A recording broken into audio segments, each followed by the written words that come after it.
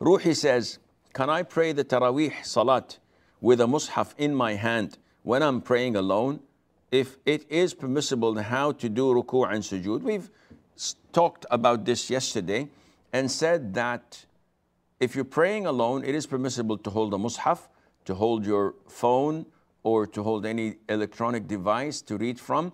You just put your left arm on your chest and your right arm in front of it, and you just read from it.